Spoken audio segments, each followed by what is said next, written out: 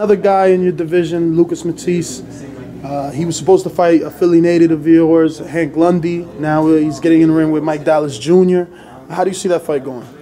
Oh man, Mike was up here sparring with me, man. Like, they better not sleep on him. Like, he can fight, dog. Like, he been around for a long time. He's tall, he's lanky, he got good speed, good power, good movement. I think the key to victory for him on that fight is, I think he gotta let his hands go when Matthysse get close. Just grip him up. Don't let Matthysse work on the inside. Hit him with hard shots. Cause Matthysse got a good right hand too. So I said, you stay away from the right hand. Use his legs. Be able to outbox him. You just gotta be in shape for 12 rounds and beat him. But he just can't let him get close. If you let him get close, it's gonna be a hard fight for him. It's not gonna be how I expect.